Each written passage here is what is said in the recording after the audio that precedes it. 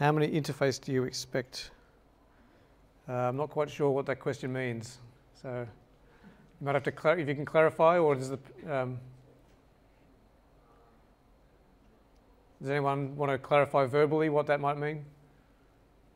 No, okay. Have a think about it, and if you can think of another way to say it, let me know. I don't quite get the question. There's only, you've only got to propose one kind of prototype. In your proposal document, you've only got to propose one system. And in the second assignment, you're going to prepare a bunch of prototypes, 4 or 5 different prototypes, depending how many people are in your group. But they'll all be basically addressing the same issue. They'll be prototypes of the same concept. Would someone mind dragging the table and closing the door? I do it myself, but I'm just tied to the computer by about 50 different cables. Actually, guys, when you come in, would you mind just dragging that out of the way and closing the door? Pardon? I don't really mind whether it's in or out, but just as long as the door can close, because the noise comes through. Thanks.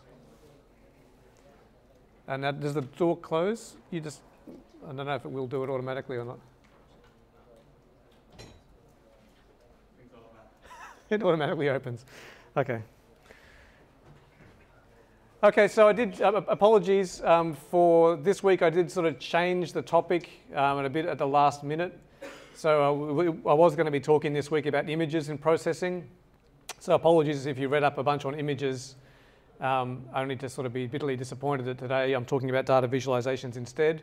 But we will do images next week, so I'm not sort of deleting images, we're going to do data visualization this week instead, because this semester is the first time we've really done data visualizations as a potential assignment topic, and I thought it would be worth spending a bit of time on it now before we get sort of too much down the track. Okay, so has anyone ever come across this book before? The Visual Display of Quantitative Information? No. So this is an awesome book.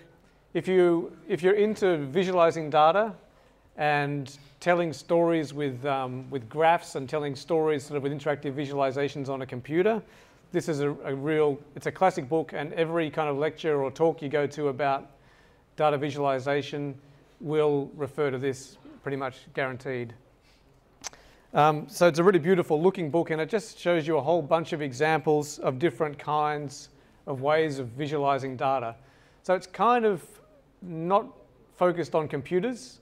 It's more just focused on graphic design and how you link a visual graph or a visual sketch or something like that to a bunch of data to tell a story and convey the meaning of the data in some way. If I could just also remind everyone, if you need to talk, that's cool, but please go outside and talk, because some people want to hear. And if you're constantly talking, it's very distracting for them, and it's also distracting for me. Yeah. Okay, so when you're talking about making data visible in some way, sooner or later you've also got to talk about integrity, because it's very easy to misrepresent data if you link it to visuals in inappropriate ways. So I could have a look at this graphic here, for example, and tell me, why do you think this might be misleading?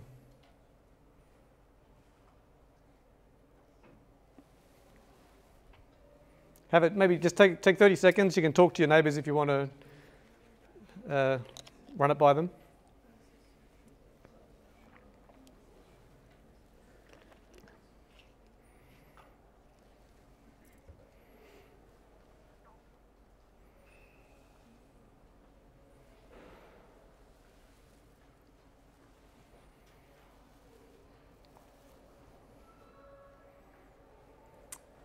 Anyone want to have a stab at why that might be misleading?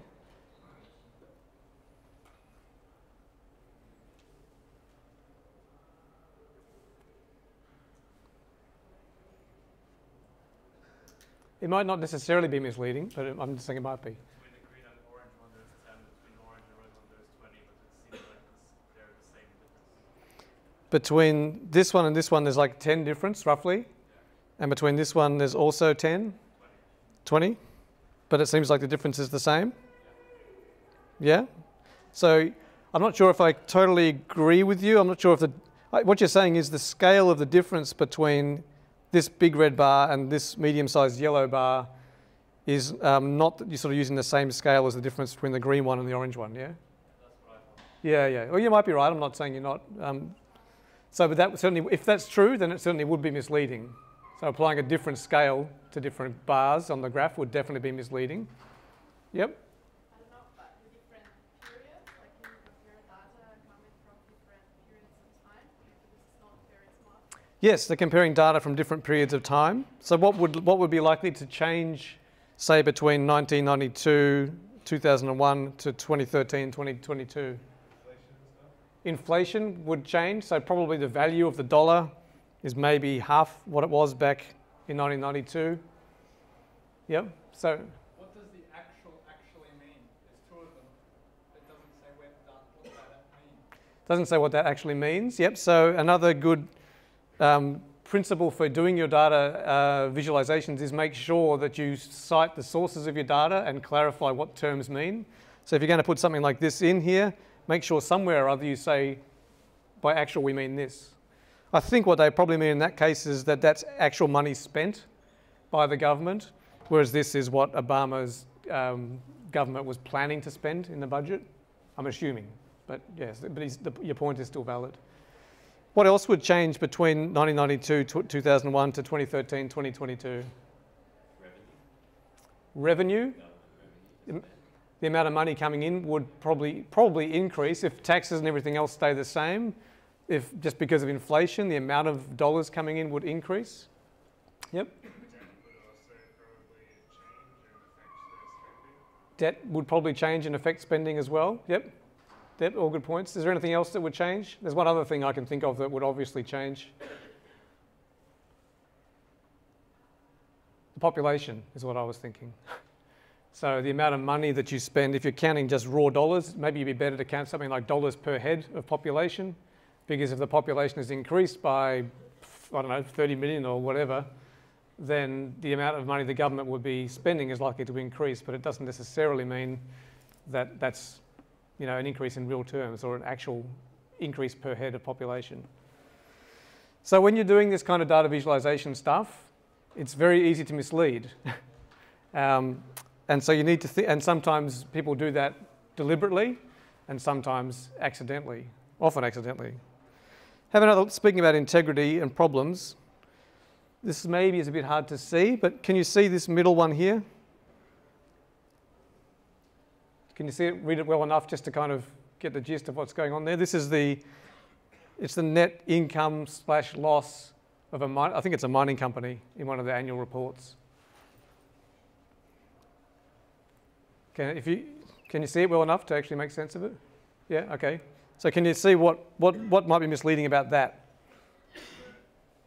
The y-axis isn't labeled, so if you look in the first column, it goes up to 7 million, and it's at the same level as about 1.5 million in the second column and about 1.2 million in the third column. I'm not sure if I'm looking at the same, you might not be able to, are you talking about this one here, this middle graph?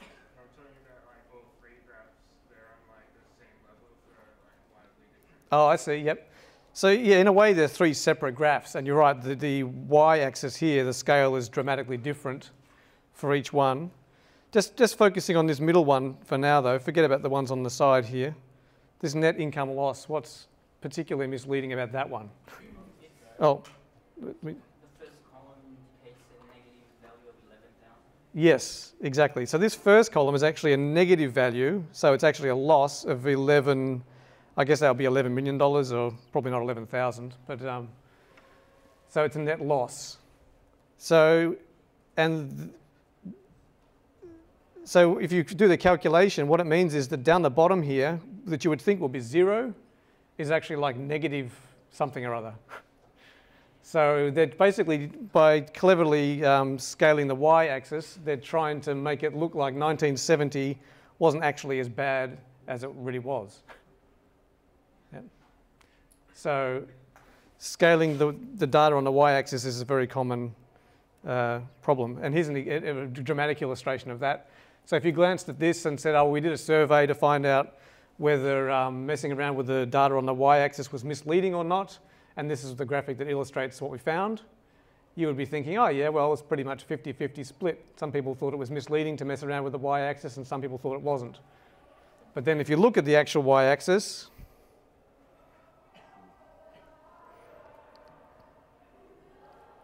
the bottom line is 98%. So 99% think it's misleading, and 1% think it's not misleading.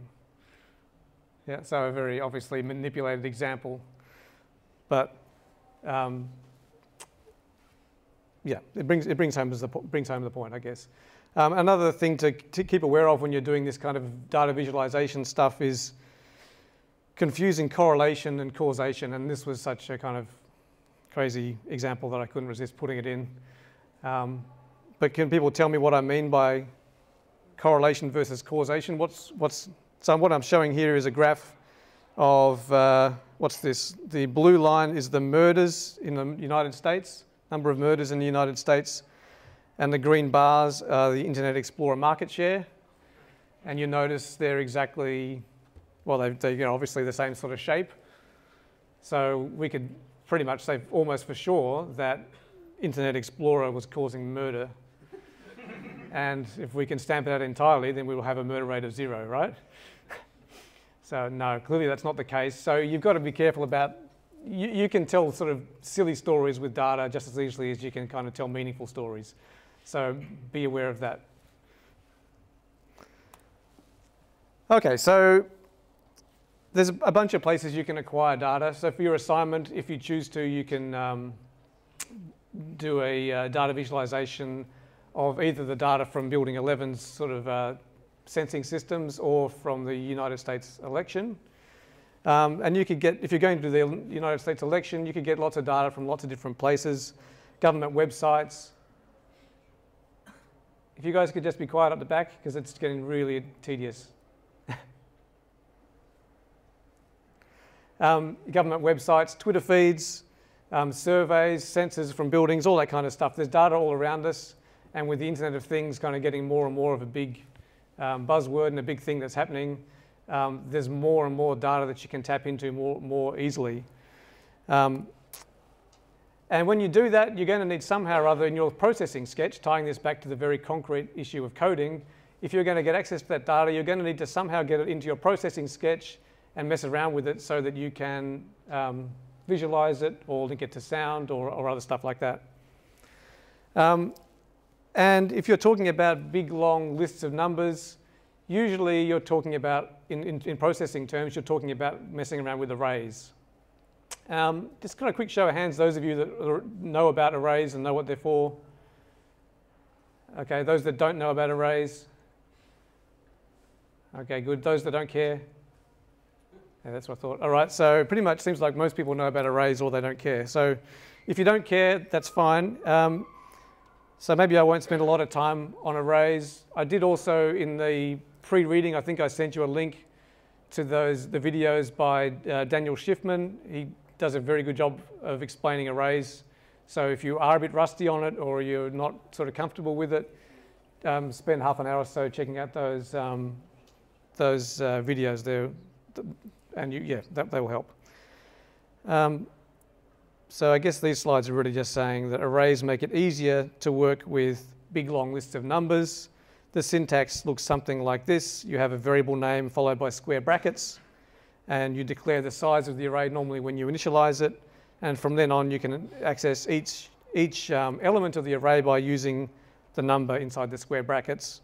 Or, of course, you can do something like this, use a for loop to work your way through all the elements of the array one at a time and do something to them, or display some kind of something on the screen as a result of the value of that array element.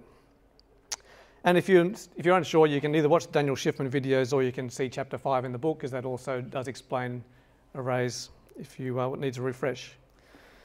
Now, one thing I'm going to say is that the map function in processing is super, super useful.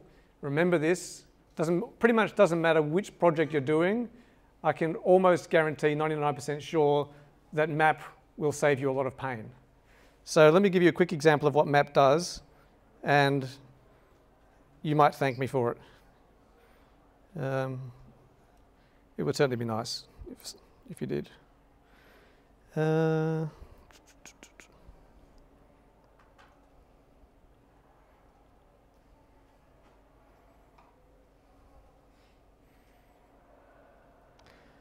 So often what you're doing in your code is you're getting some bit of data coming in, and that bit of data is going to have a numerical value in some range.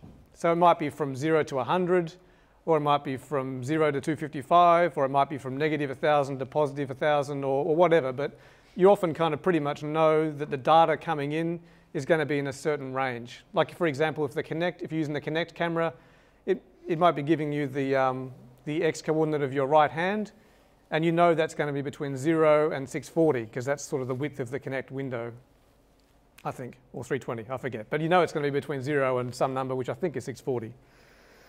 And what you often need to do is take that range, that number that's going to be in that particular range, and map it to something that's on your screen, which maybe is using a completely different, a different sort of range of numbers. So maybe your screen is only 100 pixels across, and you want your hand to move, across the screen with your gesture from the Kinect.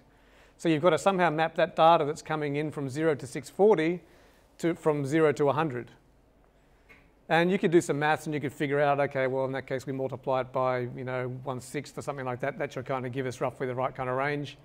And in that case, it's not too tricky to figure out what the maths should be, but sometimes it can be a lot trickier. And if you remember that you can use the map function, you don't even have to worry about that maths. So what map does is you pass in 5 parameters.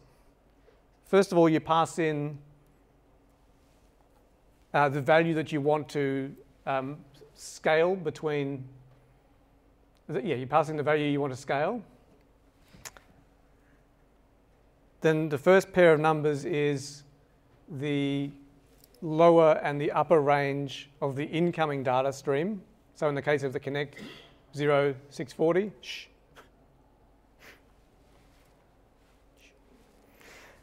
And then the second pair of numbers is the range that you want the value to be scaled to. So if I wanted to scale from, if I knew my data was going to be coming in between 0 and 640, and I wanted to scale it to between 0 and 1, so that 640 would map to 1 and 0 would map to 0, my incoming parameters would be 0, 640, 0, 1. Does that kind of make sense? I'm not completely convinced I'd understand my own explanation. So what we're doing here, well, let me run it. I'll show you what we're doing here, and then I'll come back to the map. So what I'm doing here is scaling our mouse X parameter. So you should remember that mouse X is basically the X coordinate of the mouse cursor in relation to our window. So when it's all the way over here, our mouse X is 0. And when it's all the way over here, our mouse X is 639, because we're going from 0 to 640 pixels wide. So if we count 0, we've actually got 640 pixels there. So our greatest mouse X value is 639. But for some reason in my app, I need to scale it to I need to scale my X parameter to be between 0 and 1. Maybe I'm just scaling the size of a rectangle or something like that, and the size of that rectangle is going to be 1 centimeter wide or something. So I need to tell the map function to expect mouse X parameter as the input, 0 as the lowest value of the input, the width of the screen minus 1 as the maximum value that input is going to be, and then 0 and 1 to be the minimum and maximum of the output value. Does that make sense? Yep. So it's amazing how often you need to do this kind of thing. If I wanted to say, for example, instead of scaling from 0 to 1 as my output parameter, I wanted to scale from -1 to +1, I could do that easily just by changing that output range. And then we're now seeing that 0 mouse X scales to -1, and 639 mouse X scales to 1. And somewhere in the middle, at 320, I guess, we should be close to 0. Okay, so does it make sense? Useful? Okay, good. Any questions? Very, very useful utility method. Don't forget that it's there. It'll save you a lot of dodgy maths. Some other practical information about processing and data. You're often going to be getting your data in different formats, depending where you're getting it from. Commonly, you get data in like CSV values, comma-separated values. That's a very common way to get a bunch of data, and in a lab, you'll be accessing some data in that format. And I'm pretty sure the data from Building 11 Building 11 sensor systems, I think most of that's available in CSV format. So it's quite easy to get that into processing, and I'll show you how to do that in a sec. I won't show you, but it is also fairly easy to get it into processing if the data is coming in XML format or in JSON format. So both of them are quite common formats, probably not as common as CSV, but still very common. And both of them are supported by processing. And if you do want to mess around with data in those formats, then again, Daniel Schiffman has some very good videos that take you through the mechanics of doing that. But it's quite straightforward. There's really not a hell of a lot of code to it.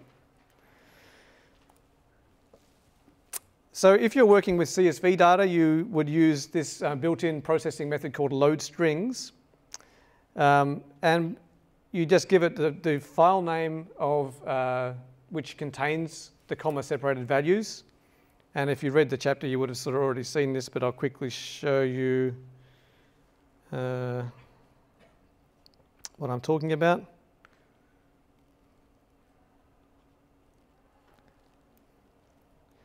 So this is some data which is apparently all the Apple stock price information.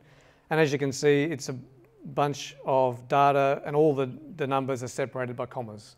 That's why it's called comma-separated values.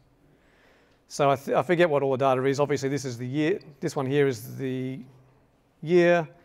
I think this is probably the month or something like that. And this is various stock prices, I guess, and maybe how many shares have traded. So it's very common to get data in that kind of format. And if you want to load it into processing,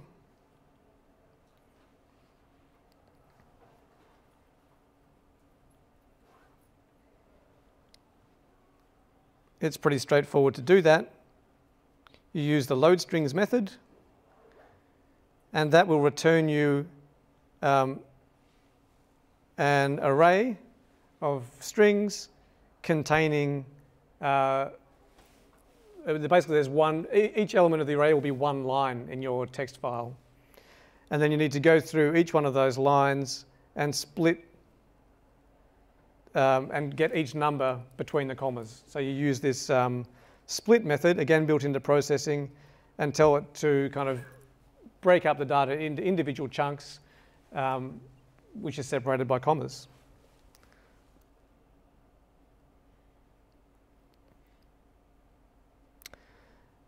So that's comma-separated values and loading it into processing. And if you want to display the data,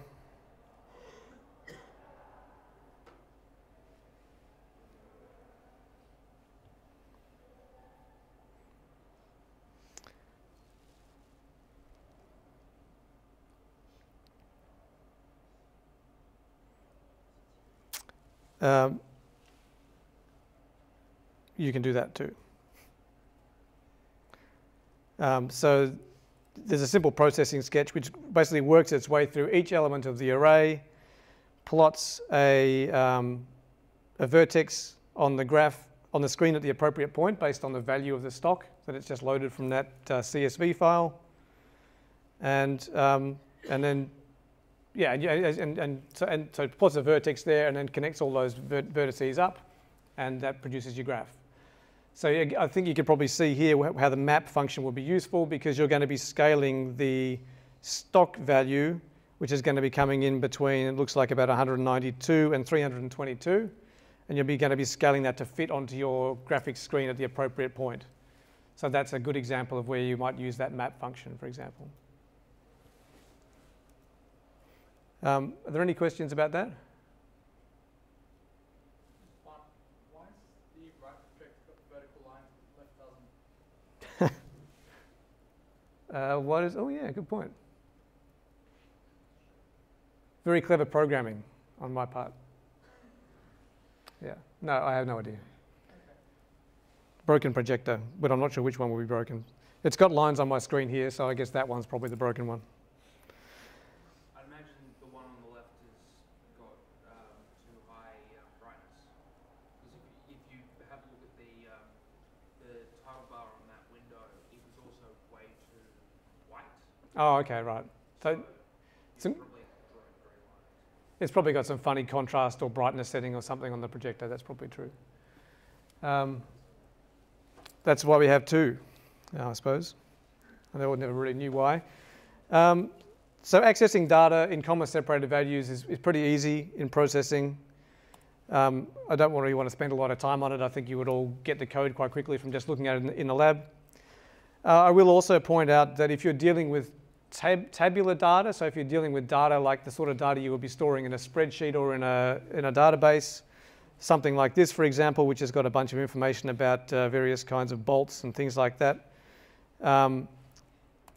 sometimes it might make sense to use the table class which processing provides. So what you can do is actually load in that CSV data into a table class instead. And then you can kind of deal with the data as a series of rows and columns, which sometimes makes more intuitive sense. So I guess what the advantage would be is that if you're reading in the CSV values, you have to kind of know that column number 1, 2, 3, 4, 5, 6, 7, 8 is number in stock. So if you want to load in the number of stock, you've got to remember that to ask to get kind of value number 8 out of each row of data. Whereas if you load it into the table class, you can actually say, you could ask for number in stock by name. So if we go back to our Apple example here, let me show you what I mean.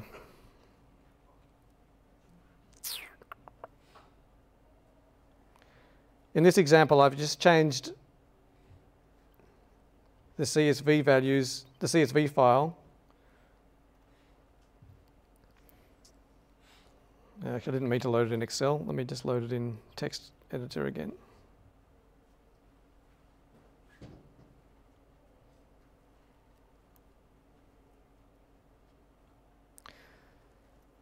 You can see I've just modified this CSV file slightly, and on the very first line, instead of actually providing data, I'm providing information that describes the name of each column. So the first column here is the month, second column is the day of the month, third column is the year, fourth column is the low stock price for that day, then the high stock price, the closing stock price, and the volume of shares that are sold. So in the first line, I'm actually describing the name of each column of the data that's in it. And if I do that, and if I use that table object instead of the other method I used before, the load strings, if instead I use load table and use the table object to store the data, then what I can do is when I need to get the closing price of the stock, I can use a bit of code like this to say, oh yeah, get me the float value that is in the column that's labeled close, the closing price of the stock for that day, which is a more intuitive way of sort of asking for it than say, give me the float value in column 7. So it's usually easier if you're dealing with more complicated data with many, many columns in the table. That's usually a much less error-prone way of doing it than asking by number. So I just flagged that for you as another sort of useful tip for writing more maintainable and more reliable code. So if you're working with tabular data, take a look at the table object in processing. That code, by the way, does exactly the same thing. I think it just draws the same graph. I know, slightly more sophisticated.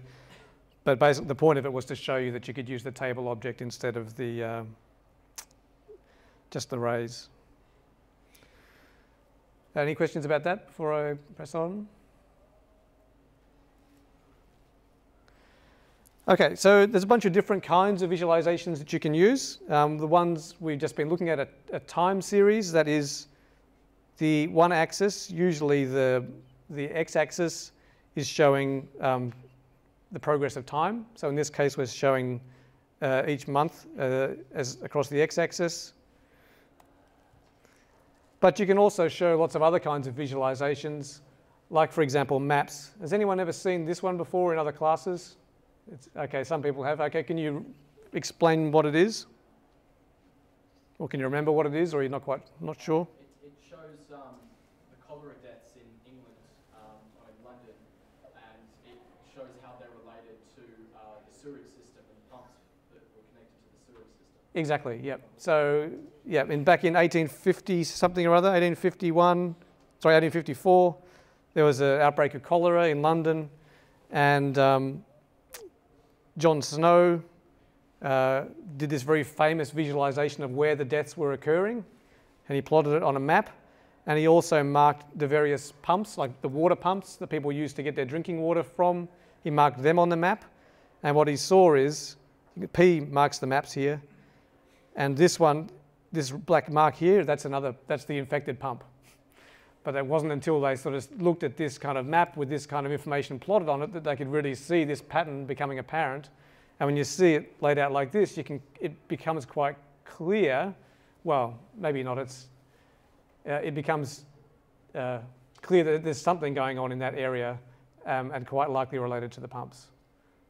So it's a very sort of classic example of how visualizing data in a spatial kind of way, like on a map, can help to give you insights into what's going on in a situation.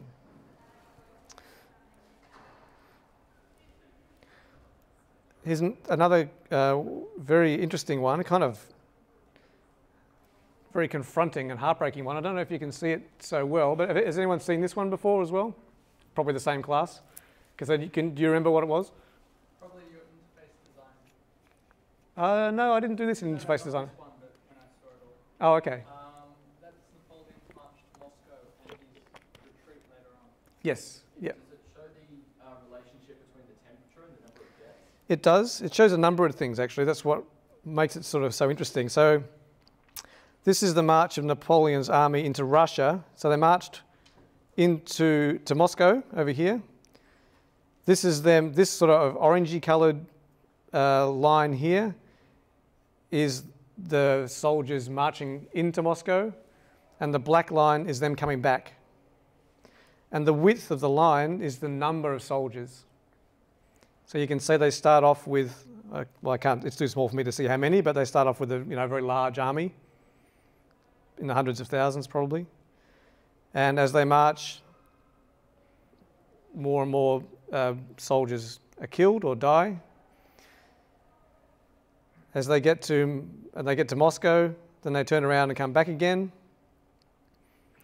And you can see the line getting thinner and thinner until they return all the way back with an absolutely very minuscule fraction of the number of soldiers remaining compared to what they left with.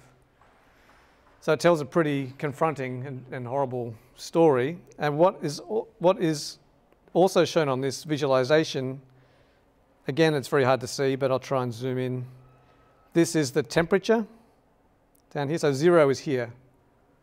And this is for the return trip. I think this shows the temperature in relation to their return, because when they left in June or something, which is the Northern Hemisphere summer, and they came back in, during winter anyway, or they were going into winter.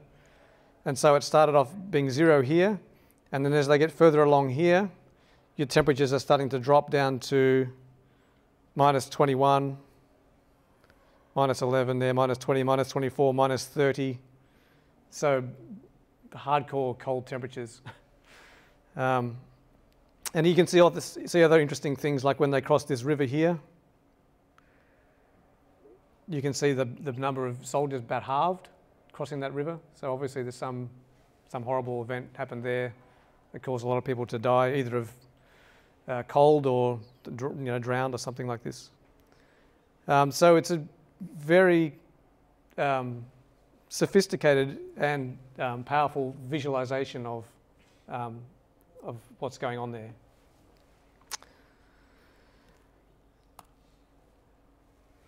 So yeah, so maps are very commonly used to view data, and obviously now with computers you can have interactive maps as well, so you're not just displaying fixed information on a piece of paper, but you can make things interactive. I'll show you an example. This is by Ben Fry, one of the developers of processing.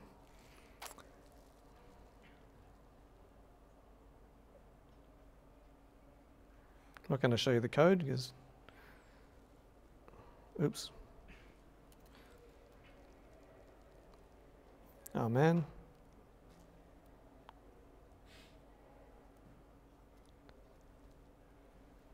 Okay.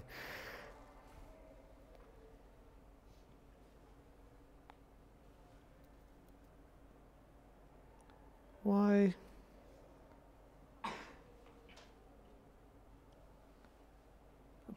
Apologies, I must have somehow... Oh, I know what my problem is. It's the old open it in processing 2 problem.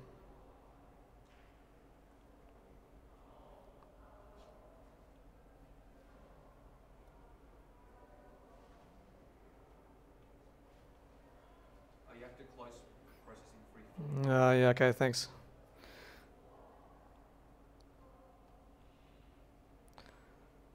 This time for sure.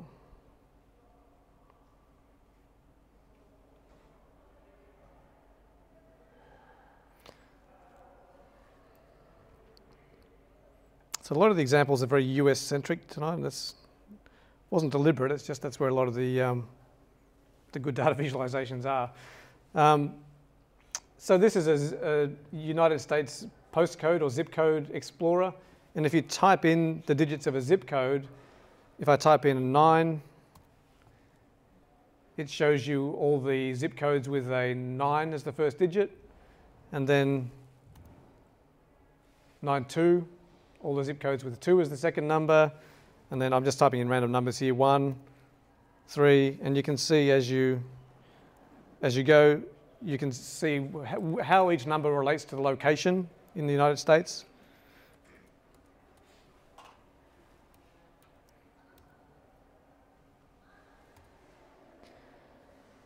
So I get from this, I think the reason Ben Fry did it is to try and figure out what the postcodes actually mean.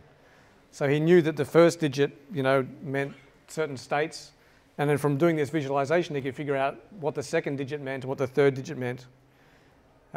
So again, a good example of how an interactive visualization can help you to perceive patterns in data that you wouldn't be aware of just from looking at, say, a huge table of postcodes. You would not be able to perceive those patterns.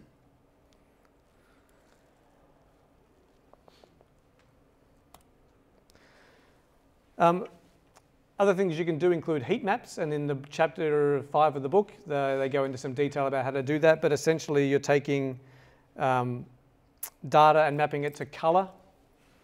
So the example in the book is of numbers that people pick, and showing you if you ask people to pick a number between 0 and 100, they will very frequently pick 17. Apparently that's the most common number to pick between 0 and 100. And by doing a heat map, you can sort of make the most popular numbers that people pick very, very apparent. Other things you can use heat maps for, this is eye gaze data. So people who are doing human-computer interaction or trying to figure out what users are attracted to in an interface or on a web page or something, sometimes use heat maps, sometimes use eye tracking systems to track the movement of people's eyes. And this is a heat map showing where, I'm not sure how many people, say 100 people, where their gaze tended to go when they looked at this advertisement or web page or whatever it is. So you can see, most people look at the baby's face, and so this kind of visualization can make some kind of patterns very, very apparent. So if you're going to be using processing to do a visualization, the chances are you're going to want to make your visualization interactive. So just showing a still image is not really using processing to its best advantage. The whole strength of it is that it can make things interactive, and people can manipulate data to sort of see it in their own particular way. They can follow their own interests, or they can generate their own insights using your tool. So if you want some guidelines for how to go about this, Ben Schneiderman is a very well-known researcher in human-computer interaction, and way back in 1996 he developed this sort of basic approach to doing interactive data visualizations. He said, first of all, you should provide an overview of the entire collection, just like Ben Fry did in that postcode visualization. We saw all the postcodes across the entire map of the United States. You should be able to zoom in on items of interest. So you see everything, and then when you're using it, you kind of go, oh, that's interesting. Let me look at that. So you should be able to zoom in on the item of interest and drill down. You should be able to filter out the uninteresting items. So if you're interested in some particular part of the United States, you're going to want to be able to filter out all the rest of the data from the rest of the country and only focus on the bit you are interested in. And when you need to, when you want to get the details, like when you want to get the low-level data, that should be available on demand. So for example, I don't think Ben Fry's visualization actually did this, but I should maybe be able to click on an actual city or something on the map, and it would bring up the postcode information for that city. So I could get the low-level data if I wanted it by selecting what I was interested in. So overview, zoom, filter, details on demand. You should be able to relate, view relationships among items. Often, in the case of the postcodes, maybe the relationships are that cities which are geographically close have similar postcodes, so they're related, and your visualization should make that relationship apparent. Yep. You should also keep a history of actions to support undo. So if you've got a more complicated visualizations where you're drilling down to lots of different kinds of data, sometimes you want to kind of zoom in for a while, but then you want to back out again in order to take a different path. So you should be able to do that. And finally, you should be allowed to extract sub-collections of the details when needed. So here's another good example of an interactive data visualization which kind of follows most of those principles.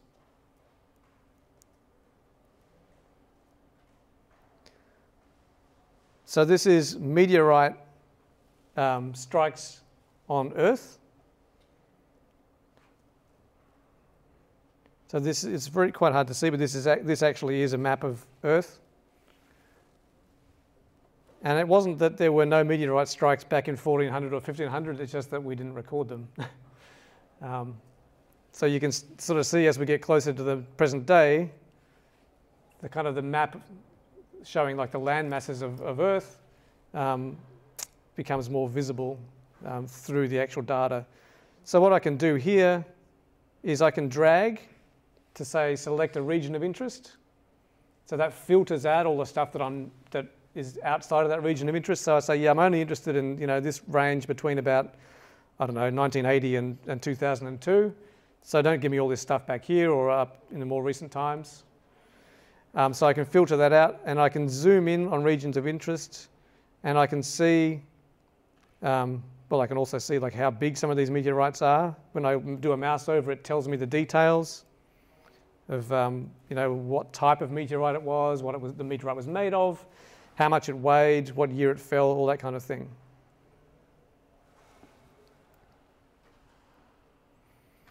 And I can see relationships in that the meteorites which hit, oops, I didn't mean to do that zoom. The meteorites which hit same countries or whatever are grouped together geographically. So I can see relationships, I can filter things out, and I can drill down and get the details when I need to. So it's a good example of a nice, I was going to say simple interactive visualization. It's kind of deceptively simple. It's conceptually simple and it's easy to use. But to actually make something like this would take a fair bit of effort, a lot of trial and error and coding to make it really work effectively.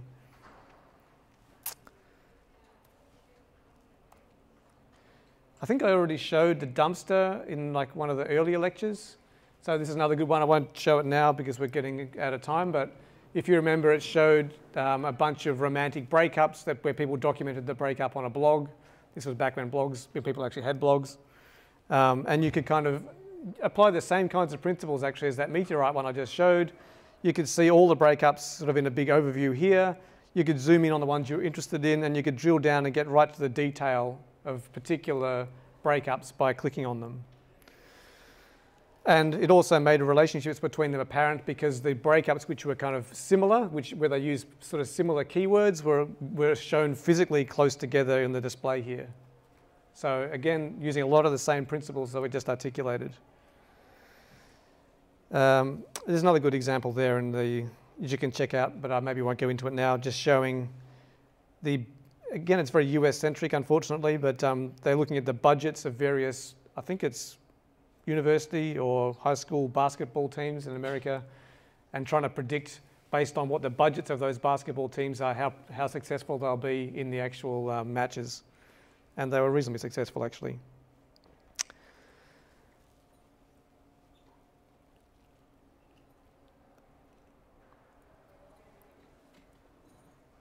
I'll very briefly talk about, Ben Fry has some good principles as well. So if you're doing your assignment on the data visualizations, you should check out Ben Fry's book.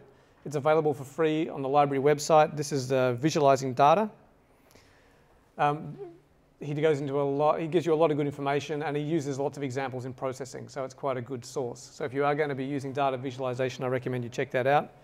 But he gives three basic principles. The first is that each data visualization project is unique. So you can't, while there might be some good general sort of guidelines to apply, it's not the case you can take a universal visualization tool and apply it to every situation and have it work effectively. He says sometimes less detail can convey more information. And he also says that you need to know your audience. So this is partly why we're sort of doing quick and dirty user investigations by basically using our imagination to create scenarios and prototypes. But you need to think about who's going to be using your visualization and keep them in mind while you're designing it. If you want to access Twitter, I think some of you have been talking about using Twitter in your assignment. You can do that using the Twitter 4J library. That works in processing. So you can get Twitter feeds into your visualizations.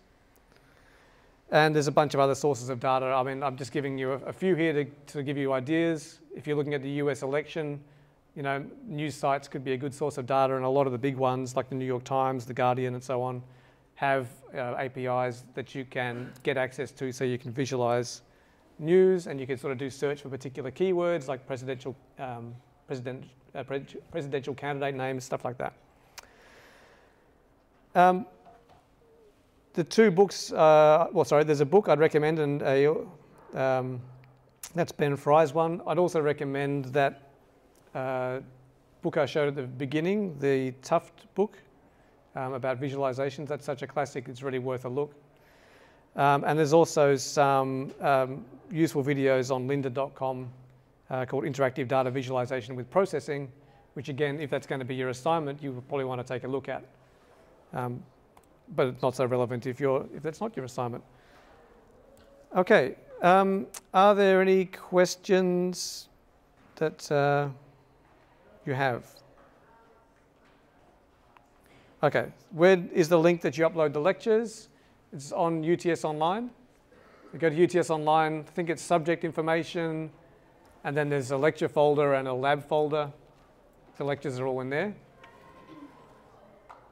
Are there any other questions before we wrap up? No? Okay, then I'll see you in the class. Where are all the big meets? What's that? Where are all the meets? There are only 12 questions. Yeah, your lack of memes is disturbing. Yeah.